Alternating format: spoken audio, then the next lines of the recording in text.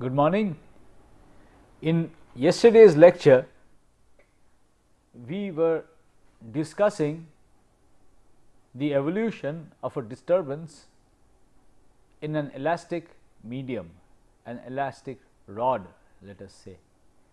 And the kind of disturbance that we were discussing, we had a deformation of the rod, and we considered the situation where the deformation, we studied the evolution of the deformation in the same direction as the deformation itself, and we had obtained an equation which governs the evolution of disturbances in an elastic rod. So, the disturbance was xi, the variable xi represents the displacement of any element of the elastic material, and these displacements are along the x axis, and we had assumed that the displacements also vary only along the x axis. So, the xi is a function of x, the only spatial variable that xi is a function of is x, and it is a function of t also. And we had obtained this differential equation, this partial differential equation which governs the evolution of xi, and this partial differential equation we had written in this fashion, where we had this constant C s, which was the square root of the Young's modulus divided by the density of the elastic medium. And I had told you that this equation is the wave equation. If we have a disturbance which can propagate, which varies in all three directions, then you have to replace the derivative with respect to y with the Laplacian operator, that is del x square plus del y square plus del z square, and the wave equation is now given by this. Now, I should tell you the first thing that I should tell you is that the waves which we had considered in the last class are what are known as longitudinal waves. So, the waves that we had considered in the last class are what are known as longitudinal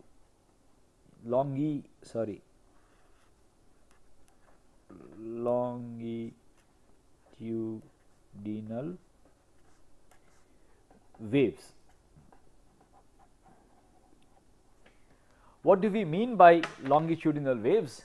A wave is said to be longitudinal if the disturbance is, in this case the disturbance is along the x axis, the displacement of any point in the elastic medium xi is along the x axis, and xi itself varies along the x axis. So, such a wave is said to be a longitudinal wave. You could also have another kind of wave called a transverse wave.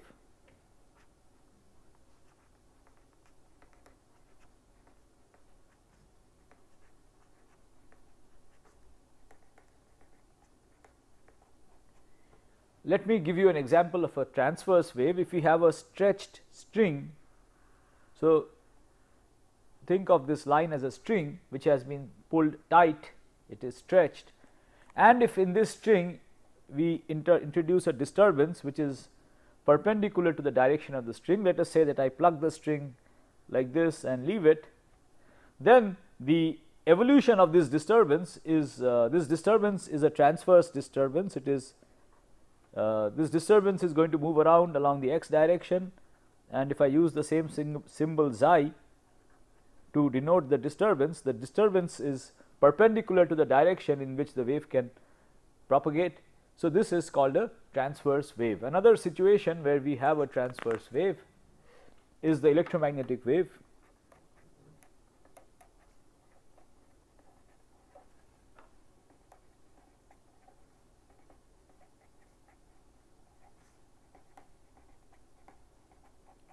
And I have already told you that for an electromagnetic wave, if I have electromagnetic wave is a disturbance in the electric and magnetic field, and if this is the disturbance in the electric field, then if I have a wave which is propagating in this direction, the electric field disturbance can only be in the directions perpendicular to the direction in which the wave is propagating. This too is a transverse wave. The electric field and the magnetic field both have to be perpendicular to the direction in which the wave is propagating. So, if the wave is going along the x axis, which is the situation that we have been discussing, the electric field can be anywhere in the yz plane.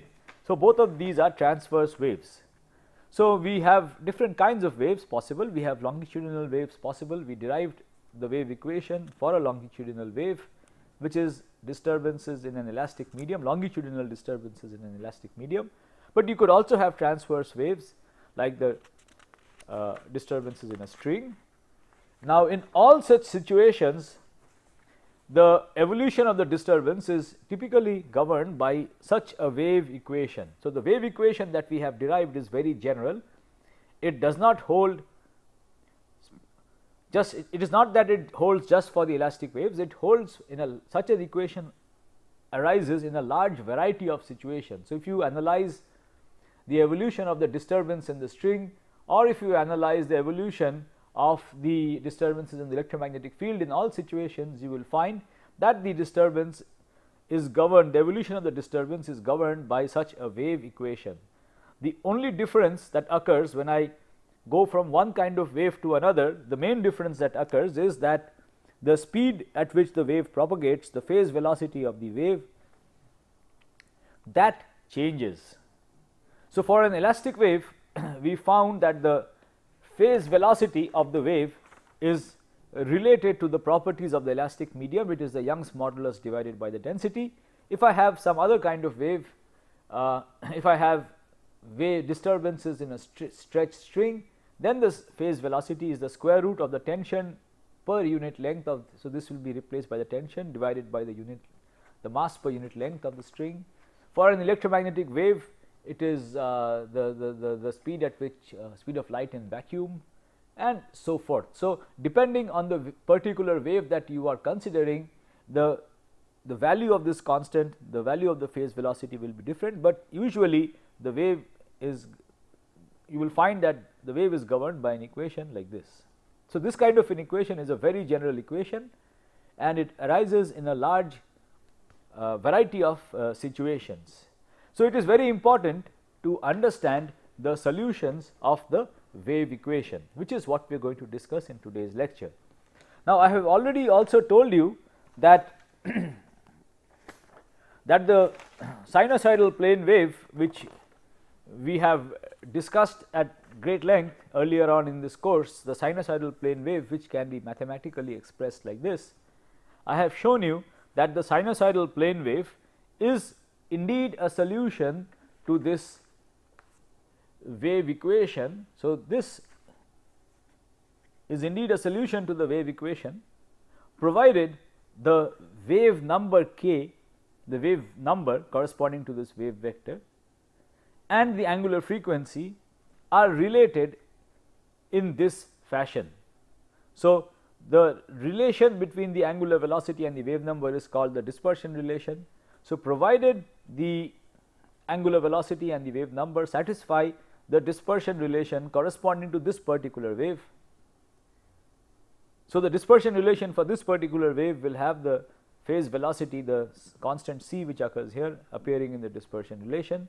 So, provided omega and k are related like this, then this is a solution to this wave equation. So, we have already seen one particular solution, a special solution to the wave equation. Now, let us discuss a more general kind of a solution of the wave equation. So, the first kind of solution that we shall discuss is called a plane wave solution. So, let us discuss a plane wave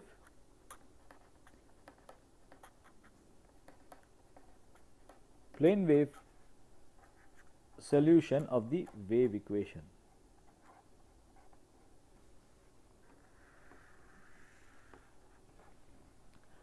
What do we mean by a plane wave solution? We are going to assume that xi, the disturbance, which in general could be a function of all three spatial variables x, y, z, we are going to assume that it depends on only a single spatial variable.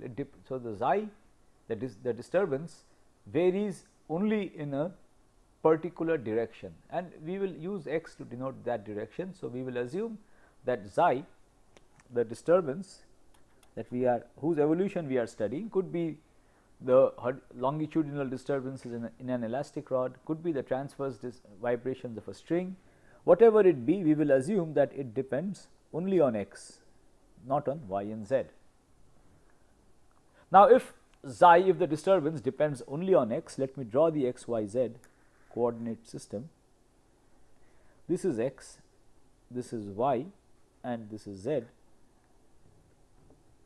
Rather, let me put it other way around, this is z and this is y. So, we have a right handed coordinate system, and if you impose the condition that xi depends only on x, then you see that the value of xi is a constant on a plane which is parallel to the y z plane. So, it is constant on this plane.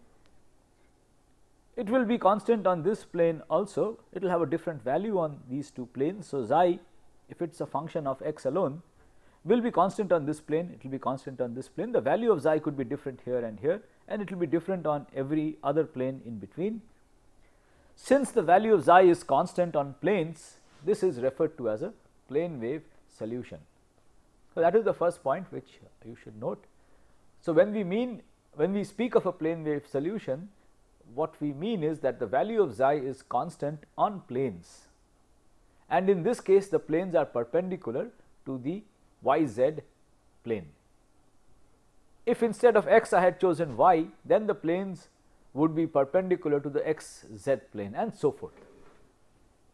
So, in this situation, when xi is a function of x alone, the wave equation that we have to deal with is this. It is you have the second partial derivative with respect to x of xi minus 1 by c square.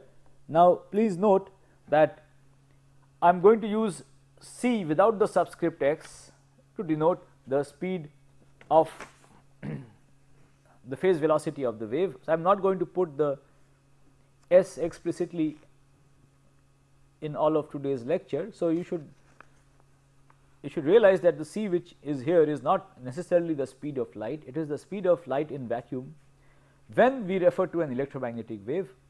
When you are dealing with an elastic wave, c is the speed, the phase velocity of in the elastic medium, which is the square root of y by rho, etc. So, c is the phase velocity of that particular wave, not necessarily the speed of light in vacuum. It is the same as this c s, just that I am not going to show this s explicitly. So, the wave equation is this minus 1 by c square del by del, the partial derivative of with respect to t, this is equal to 0. Xi is a function of x and t, and we are looking for solutions to this equation. It is convenient to introduce two new variables, w1 which is x plus ct, and w2 x minus ct. So, xi now is a function of w1 and w2. We can replace these two variables x and t, position and time, with the two new variables w1 and w2. So, we have to also now replace the derivatives with respect to x with derivatives in terms of w1 and w2. So, let me work out the derivative of with respect to x in terms of derivatives with respect to w1 and w2. So, del x is equal to del w1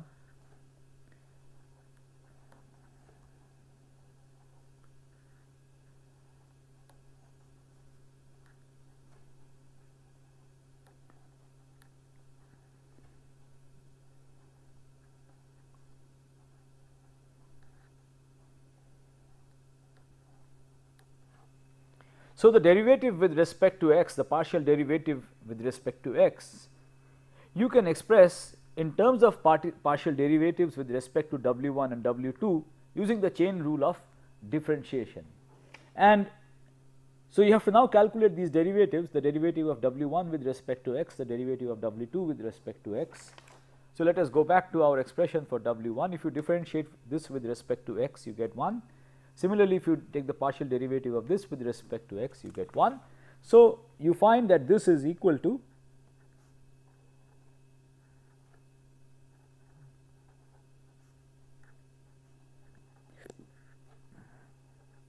this. So, the derivative with respect to x can be written in terms of derivatives with respect to W1 and W2 like this. Now, let us also work out the derivatives with respect to t. So, the quantity which is convenient to deal with is 1 by c partial derivative with respect to t. Again we will do the same thing. So, I will put a 1 by c here, del W1 del t del W1 plus 1 by c W2 del t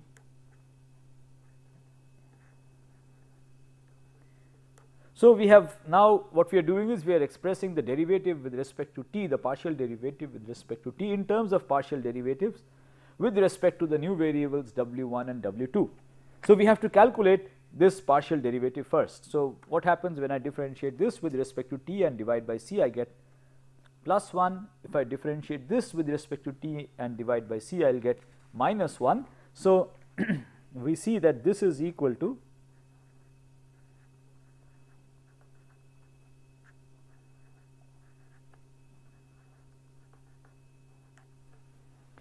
So, we have worked out the derivative with respect to x and t in terms of derivatives with respect to the new variables W1 and W2. Let us now go back to our wave equation. So, this is the wave equation we originally started with. In this wave equation, we have to now replace derivative with respect to x in terms of the derivative with respect to W1 and W2. We also have to replace derivatives with respect to t in terms of derivatives with respect to W1 and W2. So, we have to square this. So, when you replace let me do it for you explicitly instead of it is quite straightforward. So, the derivative with respect to x, the equation that we get is the derivative with respect to x squared. So, we have partial derivative with respect to W1 plus partial derivative with respect to W2, that is the derivative with respect to x, the square of this acting on xi. So, I have written down the first term over here, the square of this operator, that is the partial derivative with respect to x, this acting on xi, and then I have to subtract out this. So, I have to subtract out, let me So, I have to subtract out del W1 minus the partial derivative with respect to W2 square into xi, this is equal to 0. This is the equation, this is the same wave equation. So, what we have done is we have written this wave equation in terms of derivatives with respect to W1 and W2. This is the derivative with respect to x, which has been written like this. This is the derivative with respect to t divided by c square, the second derivative, which I have written in this fashion. So, the same wave equation is now this equation over here in terms of W1 and W2. Now, when I expand out the first term, let me expand out the first term. So, when I expand out the first term, what I get is partial derivative with respect to W1, the square of this, plus 2 times partial derivative with respect to W1 and W2, which is the cross term between this and this, plus the square of the second term, this whole thing acting on xi, minus, now when I square this, I will have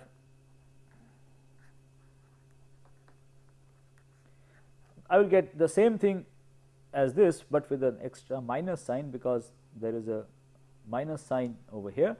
So, I will have minus 2 del square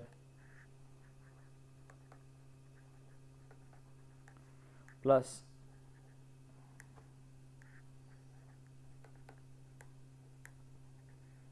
this acting on xi is equal to 0.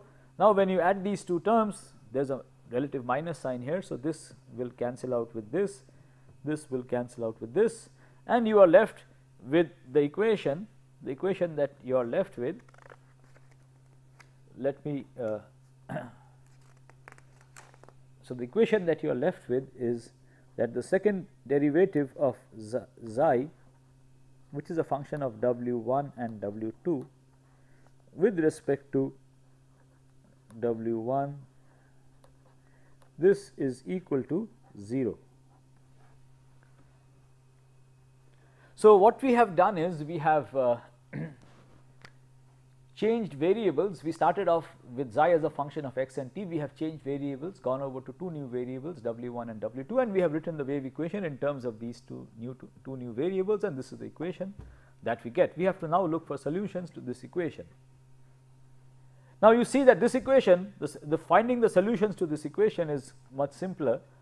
You can guess the solutions to this equation, much simpler than the original equation that we had, and there are three possibilities you can straight away think of. The first possibility is if xi w1 w2 is a constant,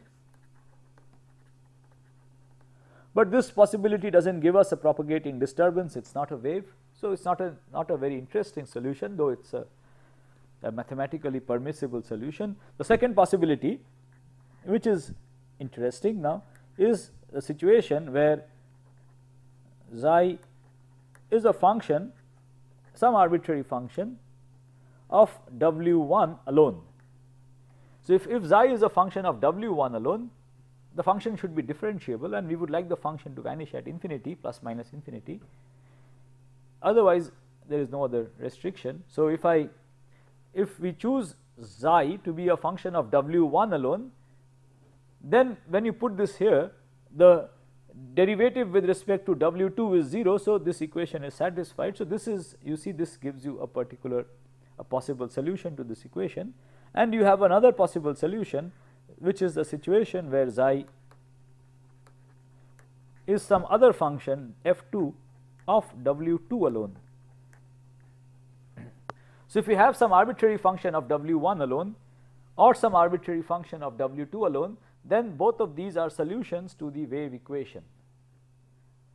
So, let us go back to the variables which we started out with. So, what we see is that the solution to the wave equation can be written in the following way. It could be some arbitrary function f1 of w1, and w1 is x plus ct, plus some other arbitrary function f2 of w2, which is x minus ct, and this combination, linear superposition of two such functions, is a solution to the to this wave equation, for which you are trying to find a solution. So, we have obtained the most general plane wave solution to the wave equation, planar solution to the wave equation. Now, let us interpret this solution. Let us first focus on a situation where we have only the first function. So, we have only, let us focus on this particular solution. Let us set this to be 0, and let us focus on this particular solution. So, at t equal to 0, let us plot this function. f1 could be some arbitrary function which is differentiable, and we would like it to vanish far away. So, let me plot some such function. You could choose any function that you wish. So, I will ask you to plot a function of your choice. I will plot a function of my choice. So, let me plot a function. So, the function that I will plot looks something like this. So, at t equal to 0, the function looks like this. So, this is f1 x, which is xi at t equal to 0. We have only this, we do not have this part, we are not considering this part, we are only considering this part. So, xi at t equal to 0, xi is f1 x, which looks like this, some arbitrary, you could choose some other function which you prefer for your of your choice and draw it. So, now we have drawn xi at t equal to 0. Now, let us ask the question, what will xi look like at t equal to 1?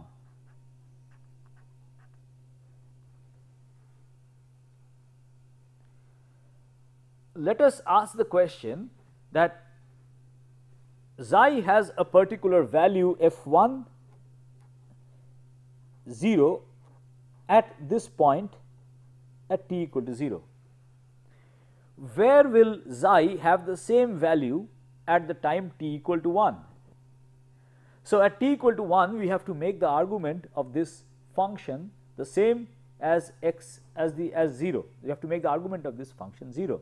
So, what you see is that the argument of the function becomes 0 at the point x is equal to minus c at the time t equal to 1. The argument of this function becomes 0 when x is equal to minus c. So, this kind of an argument applies to all the points. So, what you can say is that the whole function at the time t equal to 1, the whole function has shifted by the amount c, the whole function has shifted to the left side. So, the whole function has shifted by an amount x equal to minus c.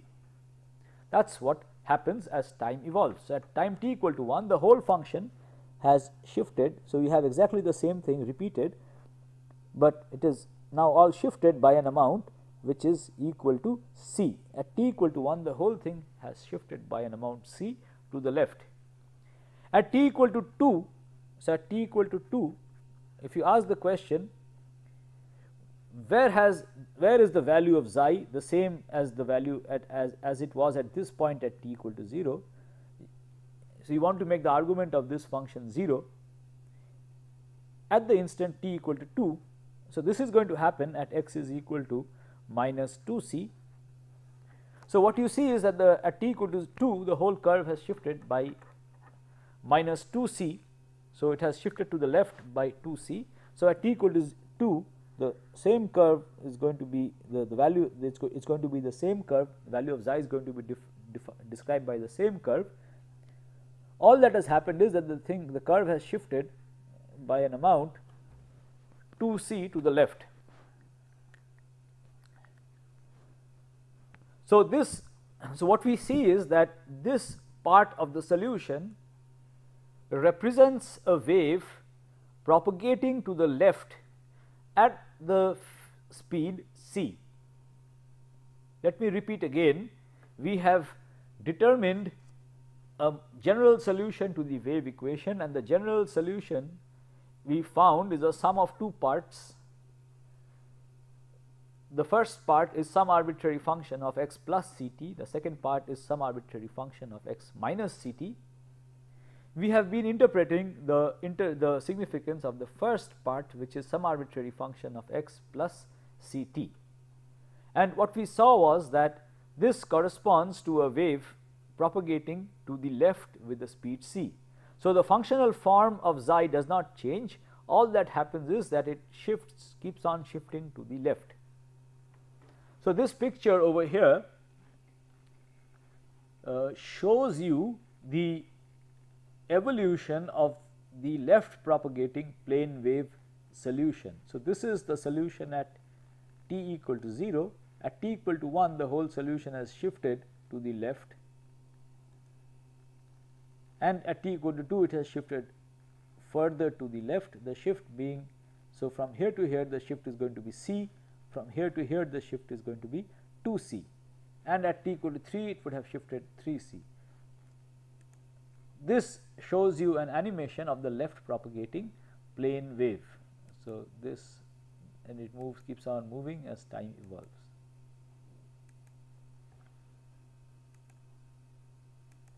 So, let me show you this again. So, as time evolves, this is xi at t equal to 0. At t equal to 0, xi is the function f(x), f1x in this case, and then as time evolves the whole pattern moves to the left with the speed c, which is what you see here. So, this part of the solution represents a wave propagating to the left. It is a left propagating wave. Now, you could ask the same question, what does this part of the solution represent? And it is quite clear what this part of the solution represents. f2 again could be some arbitrary function, and as time evolves, so at t equal to 0 the xi x, let us forget about this and focus only on this.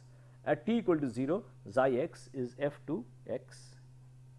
As time evolves, the whole pattern now propagates to the right with the speed c, which is what you can, this picture shows you. So, we have f2 which is some other function, some arbitrary function of x. This is the functional form at t equal to 0. As time evolves, so this is the whole thing shifts to the right. So, this is the functional form of xi at t equal to 1, and this is the functional form of xi at t equal to 2. So, this shows you an animation of how a right propagating plane wave evolves. So, this shows you xi as a function of x at t equal to 0. It is described by a function f2x. At t equal to 1, 2, 3, the whole thing keeps on shifting as time evolves, and it shifts forward in x with the same speed c. So, let me just recapitulate what we have done. We wanted to look for solutions of the wave equation. The disturbance, the wave disturbance xi could in principle be a function of all three spatial coordinates x, y, z. We restricted our attention to a particular situation where xi depends on only one spatial coordinate, and we chose it to be x.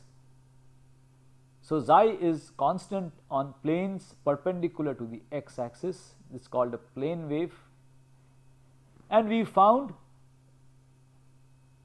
solutions to the plane wave equation, to the wave equation, and we found that there are two kinds of solutions possible.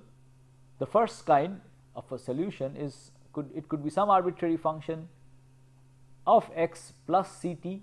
This represents a wave propagating to the left, or it could be some other arbitrary function of x minus ct, which represents a wave propagating to the right.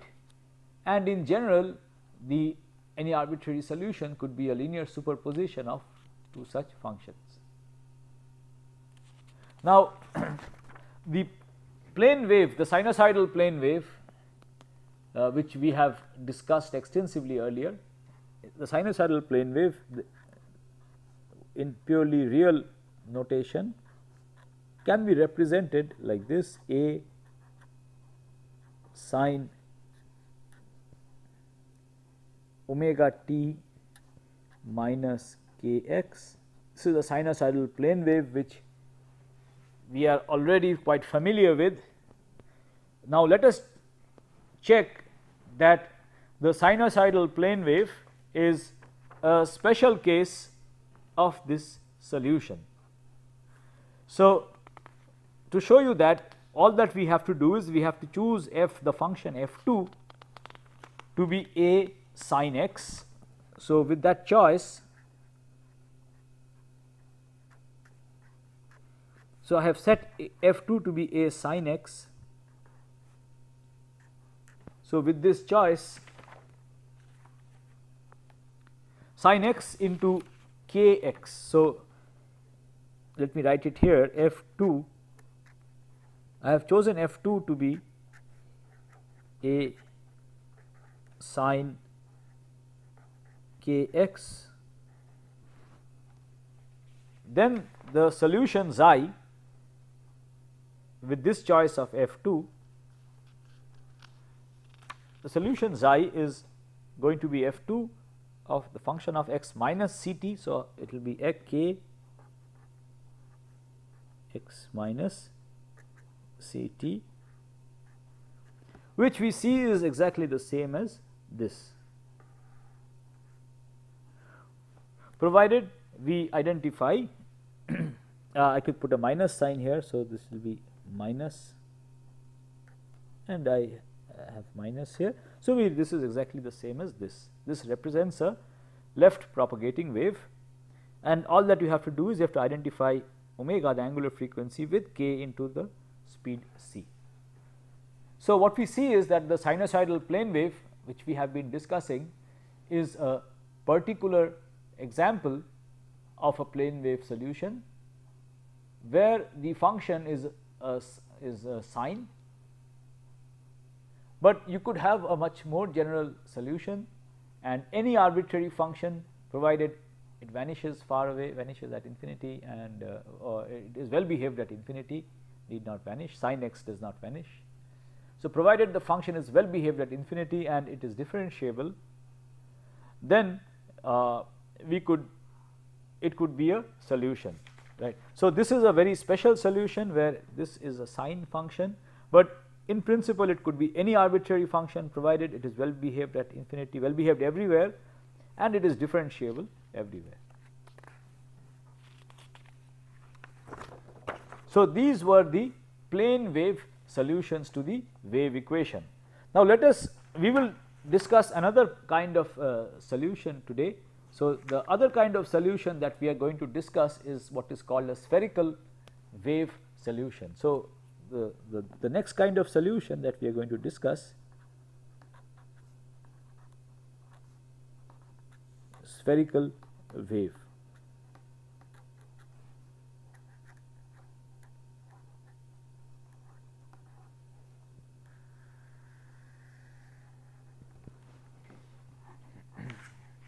So, we are looking for solutions to the wave equation. So, let me show you the wave equation again. We are looking for solutions to the wave equation. This is the wave equation, and xi could be a function of all three spatial variables x, y, z and time. Now, we are again going to impose a certain symmetry. The plane wave solution comes when you impose a planar symmetry. We are again going to impose a symmetry. We are going to assume that xi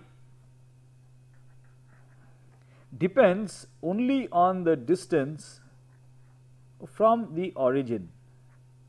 So, we have chosen a particular coordinate system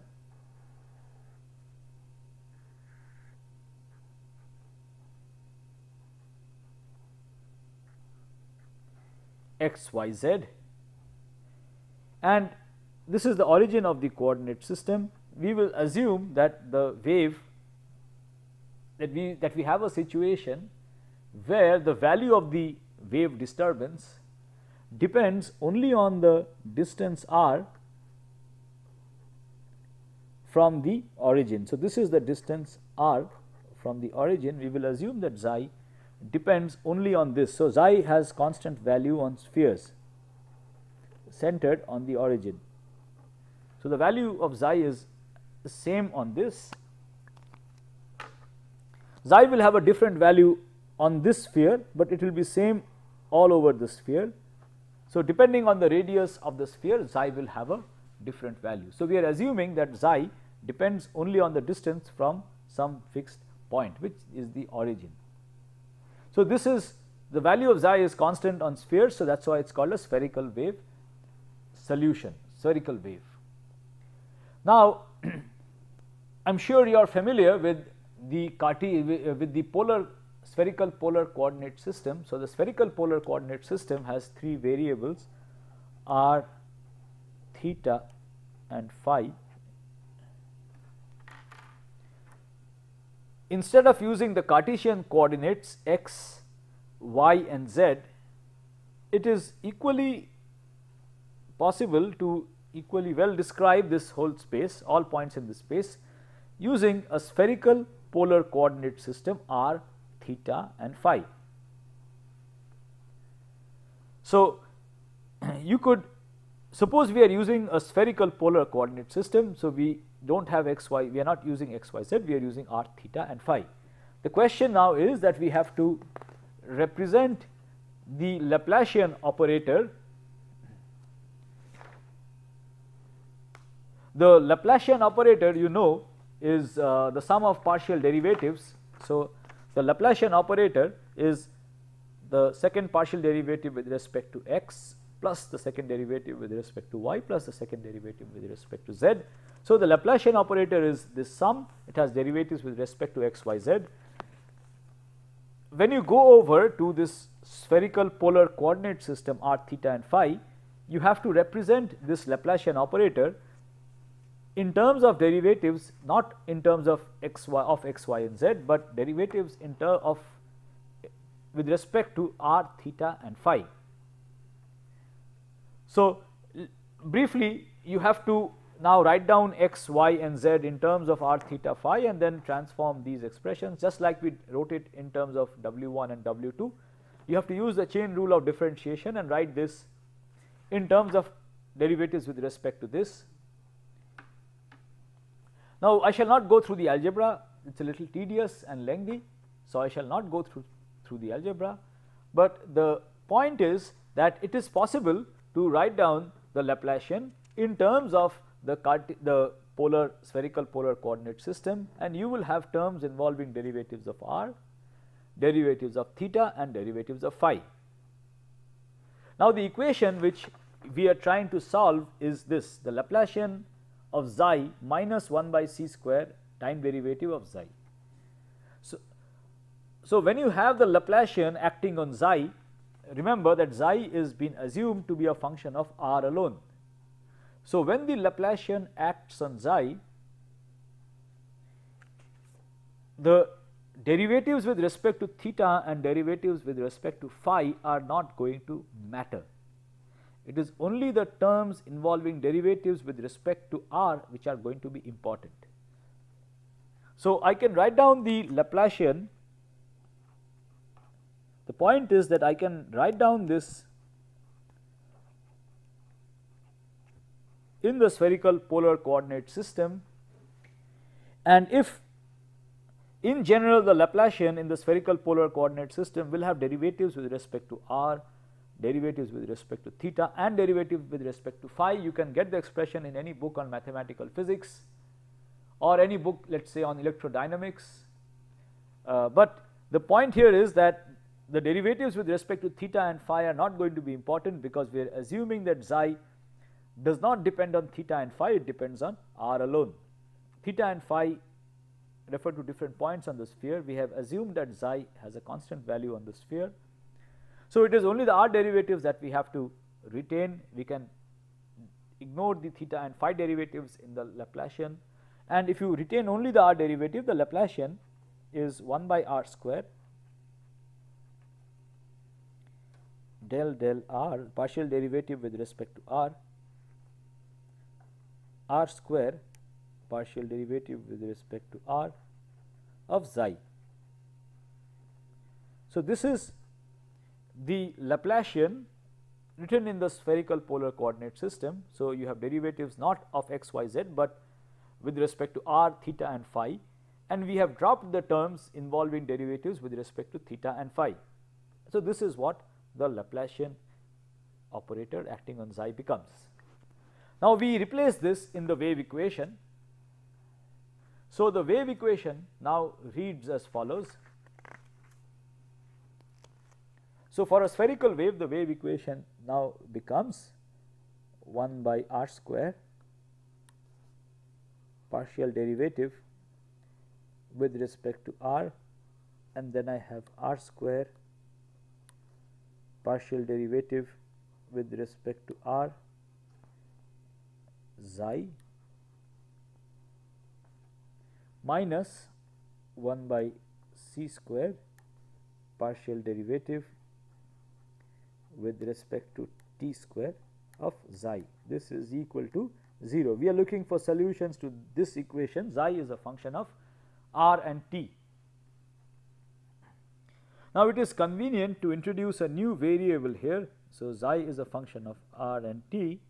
It is convenient to introduce a new variable u, which is also a function of r and t, such that xi is equal to u divided by r. So, with this new function, introducing this new function, we have to differentiate this once with respect to r. So, let me do it here, 1 by r partial derivative with respect to r, and then I have r square, and let me write down the derivative of xi with respect to r. So, I will have one term which is the derivative of u divided by r,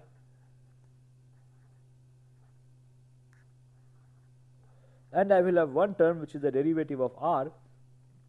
So, I am going to get u divided by r square.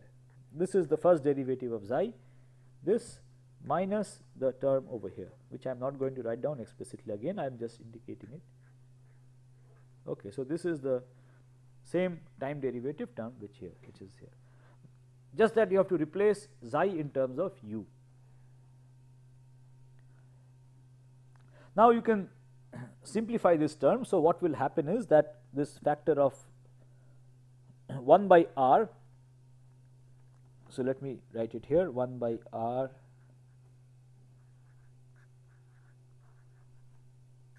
and I have r into del u del r minus u, that is what we have, minus again the time derivative, I am just carrying it unchanged, is equal to 0. So, this is the same thing as this. Now, we have to differentiate it with respect to r again. Notice that if when I act on this, I will get two terms. One term is the derivative of r into, so which is 1. So, one term is going to be del u del r, which is exactly going to cancel out with the term that I get when I differentiate this. So, there is only finally one term which remains, which is r into the second derivative of u. So, we can now write down the same equation here. So, what we have is 1 by r square and r into the second derivative of u. So, this is what you get from this whole term over here, and I have to also write down this term over here, replacing xi with u by r. So, r 1 by r comes out, and what I have is minus 1 by c square 1 by r del u del t square is equal to 0, and the factor of 1 by r gets cancelled out, and finally, what we have is del u del r square minus 1 by c square del square u del t square is equal to 0. So, what you see is that u, the new variable u which you have introduced, satisfies exactly the same wave equation, the same one dimensional wave equation which we have just solved earlier, and we have seen that there are going to be two solutions. So, I can straight away write down the solutions for u.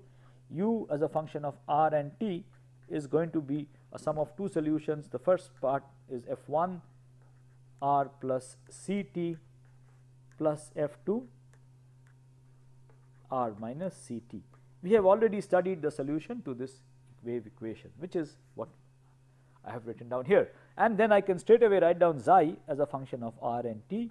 This is going to be f1 r plus ct divided by r plus f2 r minus ct divided by r. So, we have worked out the spherical wave solutions, and again we see that the spherical wave solutions are a sum of two parts. That it could be some arbitrary function f1, well behaved arbitrary function whose derivatives are also defined, of r plus ct divided by r plus some other arbitrary function of r minus ct divided by r. So, we have two possible solutions. Now, remember that r is, if this is the origin, r is the radial coordinate. So, r changes in this direction. So, as you go from this sphere to this sphere, the value of r increases. So, for a plane wave, these two solutions corresponded to left and right propagating waves. In this particular case, just see, as t increases, the value of r has to go down. If you are following the point where f has a certain value, where this has a certain value, the value of r has to go down. So this represents a wave which is propagating inwards. So the first part represents a wave which is propagating inwards, that is decreasing r. The second part represents a wave which is propagating outwards, that is increasing r. Now a point to note here is that as the wave propagates inwards or outwards, its amplitude changes as 1 by r.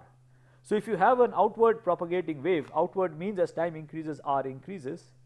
If you have an outward propagating wave, this represents an outward propagating wave. As time increases, the wave goes in this way, r, the value of r increases, and as the wave propagates outward, its amplitude falls as 1 by r. Okay, so let me show you an outward propagating wave over here. So the value of the wave has a fixed value on this sphere at some time. At a later time, that same value has shifted out, but it has, the amplitude has fallen by 1 by r. And then at a later time, the whole thing is again shifted out, the amplitude falls again as 1 by r, and the amplitude keeps on falling as 1 by r. Okay, so this is an outward propagating wave. And if you want to see an inward propagating wave, this shows you an inward propagating wave. Now we could ask the question, in what context do we have outward and inward propagating waves? Now if I had a point source from which there is some wave coming out, so there is a source which is localized at a point and there is some wave coming out from that, well, this could be represented using the outward spherical solution. So this will represent such a solution. So if I have a source located at the center over here, so let me show you this. So if I had a source located at the center, if I had a source located at the center over here and there was a wave coming out from this, the evolution of the wave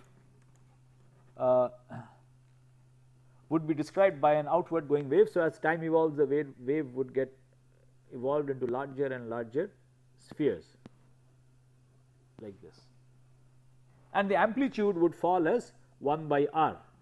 Or if you ask the question, how does the intensity fall, the intensity would fall as the intensity goes as the square of the amplitude, so the intensity would fall as 1 by r square. So this is the outward propagating wave. The inward propagating wave, it also has applications.